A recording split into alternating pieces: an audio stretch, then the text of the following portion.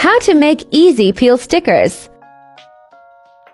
Saw this video by Mr. Crafty Pants on YouTube. Select sticker and set offset to 0.10.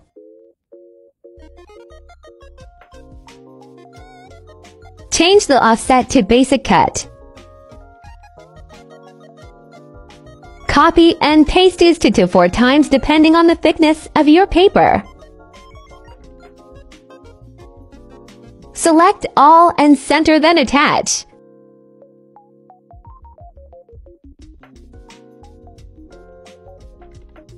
Copy and paste your design, then print.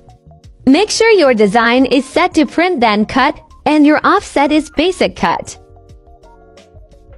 I'm using this glossy vinyl paper by Koala and laminate by Avery. Light cardstock setting works for my paper. See my previous video on how to find the right pressure cut. It cuts my sticker once, and the offset 2 times.